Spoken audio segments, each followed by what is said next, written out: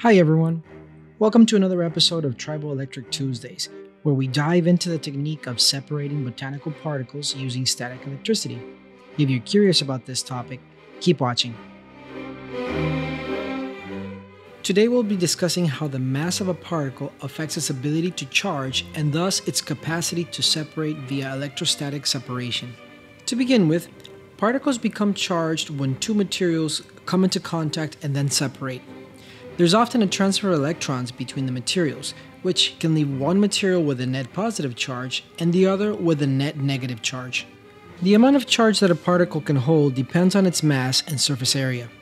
The more massive a particle is, the more difficult it is to charge because it requires more electrons to transfer in order to create a significant charge.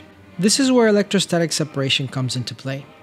In electrostatic separation, particles are subjected to an electrostatic field which charges them, and they are then attracted to plates with the opposite charge to separate them. However, larger particles require more charge to separate, and if they don't receive enough charge, they will not separate effectively. Smaller particles separate more effectively than larger particles because they require less charge to separate. The effectiveness of electrostatic separation depends on the ability of the particles to be charged and then separated by the electrostatic field. If the particle size distribution is not homogeneous, larger particles may not receive enough charge to be separated effectively, while smaller particles may become overcharged and repel each other, reducing the efficiency of the separation.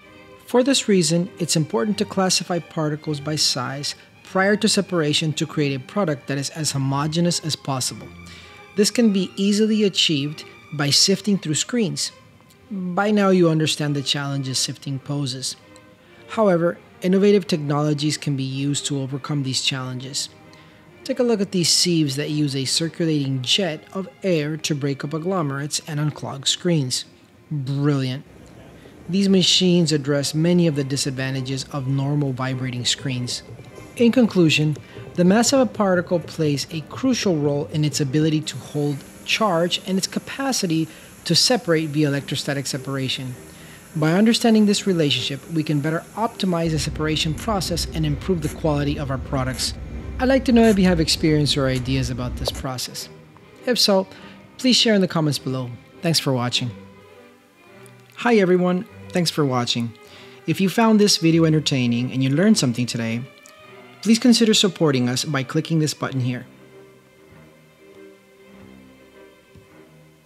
Much appreciated.